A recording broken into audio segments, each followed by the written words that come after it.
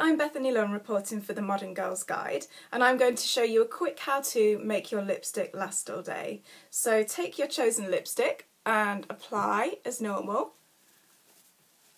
I've chosen NARS Jungle Red on this occasion, and as we know, lipstick's gorgeous, but it doesn't always last as long as we want it to. So to prove this, see? So to change that, follow my quick how-to. Just take a sheet of double ply tissue, separate the sheet so you have a single sheet left, place that over your lips, and you're going to take a generous powder brush and dust with loose powder.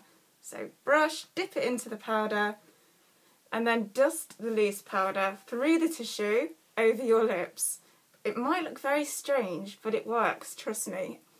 What you're doing is using the loose powder to set the colour. The powder particles sort of rest gently over the colour without disturbing it, and they set it in place,